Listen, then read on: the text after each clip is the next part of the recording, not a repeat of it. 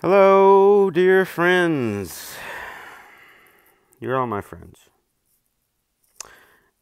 And today, I'm going to share with you a poem I wrote this afternoon.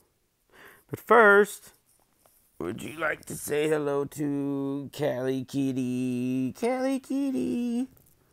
Kitties. She's my favorite kitty. This cat is 20 years old. 20. Her and I have been through a long journey together, haven't we, girl? Yes, we have.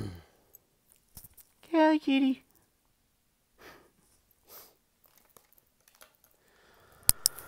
Okay. I'll read you the poem. This one's called... Sorry. Try and hold the mic up a little so it doesn't smack around on my shirt. All is right and ripe for awakening.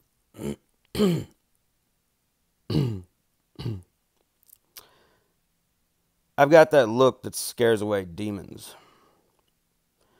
Can you look yourself in the mirror and systematically dismantle all you thought was true? Everything you believed was real? Can you deconstruct the patterns of rationale and logic to see where their true motivations are rooted? Can you look the devil in the eye and say, "You're completely full of shit. Be gone from our midst, you insolent fool"?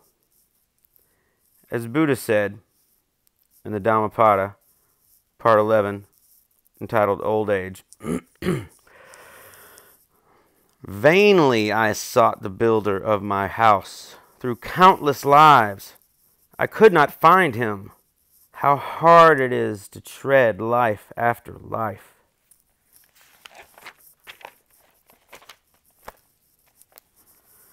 But now I see you, O builder, and never again shall you build my house.